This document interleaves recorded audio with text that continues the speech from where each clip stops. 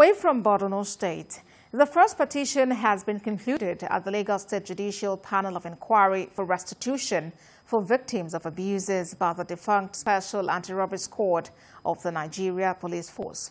At least 209 other cases are still before the panel, which began sitting on the 27th of October, and the chairman is seeking more cooperation from the police and the public to ensure it concludes other matters in the remaining 5 months of its mandate. Kemi Foladeyemo reports.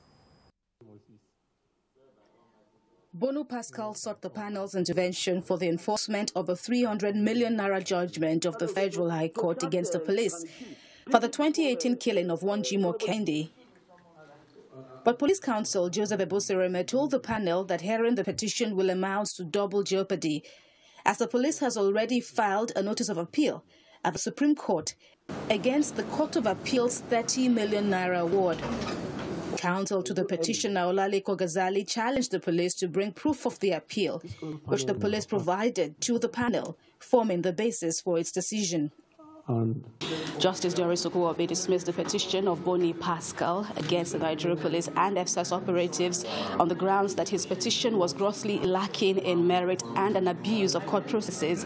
She also found that the petitioner didn't disclose the true state of affairs of his case to the panel. On the whole, we find this petition one lacking in merit and one intended to put the panel in a coalition cause with proceedings pending before appellate court. We will not fall into this judicial trap. In another case, Ibrahim Kabiru against Endsars, Justice Okuwobi allowed an adjournment till Friday this week for counsel to present court processes to prove that the case is also already pending in a competent court. In the next petition, 33-year-old Abayomi Adebayo is seeking justice for his late mother, who was allegedly killed by a stray bullet during a shooting by some SARS operatives in April 2017. Kudirat Adebayo was selling fried water yam when the officers looking for an accused internet fraudster in Mushin shot in the air, where she was hit by a bullet. He adds that the case was transferred to the Special Investigation and Intelligence Unit in Panti, and that former Commissioner of Police, Fatai Owosheni, visited the family, but they are yet to find their mother's killer.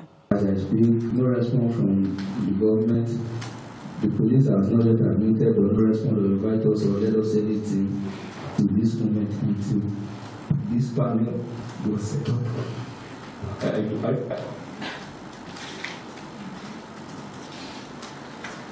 At the request of the police, the case was adjourned to December the 12th. Kemi Foladeyemo, TVC News, Lagos.